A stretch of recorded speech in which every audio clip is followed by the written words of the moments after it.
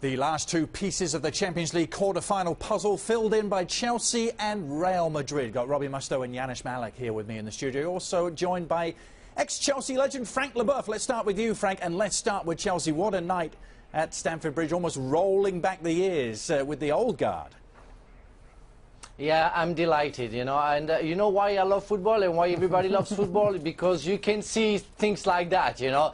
You have the people everybody said, you know, the dead, but the dead came back from the beyond and they won it. And they showed that football is fantastic. Thank you very much, the Blues. Spooky stuff indeed from Mr. Leboeuf. Robbie, what did you make of Chelsea's display? Listen, it was a victory for good old-fashioned energy, for players that maybe some people had wrote off. I think there was balls into the box. Napoli couldn't defend that situation. They struggled with the kind of the huff and puff that you get in the Premier League. Chelsea didn't play scintillating, great, creative football, but they put pressure on Napoli, and I think we all knew that Napoli were great on the counter-attack, but weren't that strong at the back.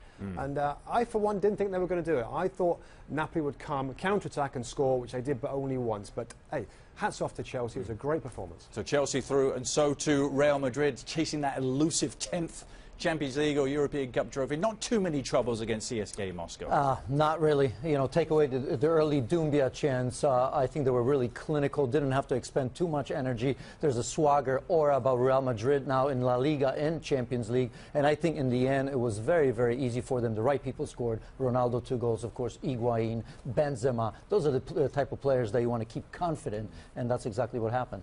Looking impressive, aren't they? But it's all going to be about the draw. Remember, the Champions League quarter-final draw coming up on Friday.